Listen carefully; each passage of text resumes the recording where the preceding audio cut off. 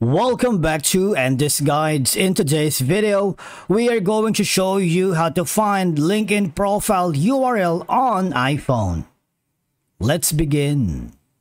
Now, the first thing that you need to do is to log in using your credentials. If this is your first time in LinkedIn, I need you to click the Join Now option.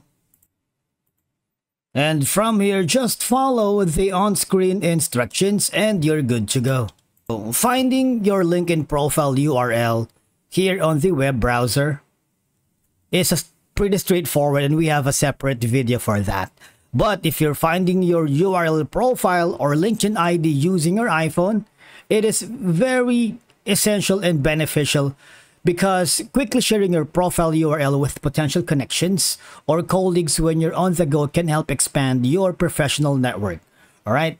And that means when applying for jobs, you might need to access the URL ID or your LinkedIn profile in your application. Of course, having a quick access to URL makes things easier. If you are in networking event or conference, having your profile URL handy allows you to easily share your professional information with others. Now, I need you to switch over to your iPhone. Now, once you are inside the LinkedIn app on your iPhone, I need you to hover to your profile. Click on this picture right here. All right, and go to your profile. You see, there's gonna be an option at the beside add section. There's three buttons or ellipsis icons here, and you can simply click on the share via.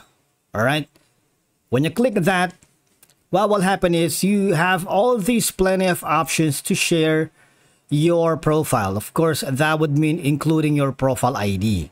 You can use the Facebook Messenger and other social media platforms that you wanted. Apart from that, when you click again the ellipsis buttons, if you click on the contact info, you would be able to see your profile here, plus the email address that's connected to your LinkedIn. All right, and of course, you can share on socials if you wanted.